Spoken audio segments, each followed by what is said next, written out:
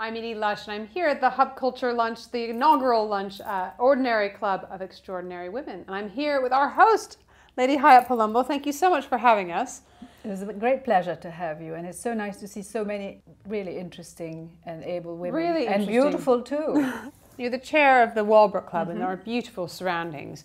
I'd love you to tell me how the Walbrook has changed, how you think you've seen the membership, the people coming change since you've been here. I think it's interesting because at the beginning it was very hard to have to attract women. The perception is that when you say club, it's always men's club. At the time my husband said, look, I know nothing about clubs. Mark Burley was retiring because due to poor health. It'd be much better if you became in charge because it'll give the signal that women are welcome.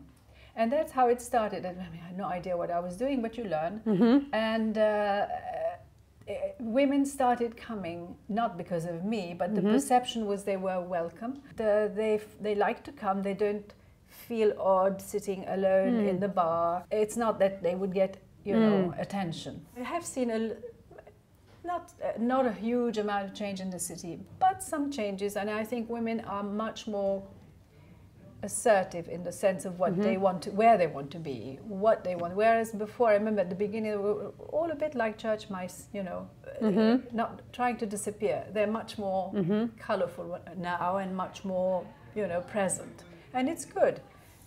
Lady Palumbo, we'll have to stop it there, but thank you so much Not for at all. Thank hosting you. And us. what a terrific bunch of girls you've got there. Thank you very much. Really. I'm Edie Lush.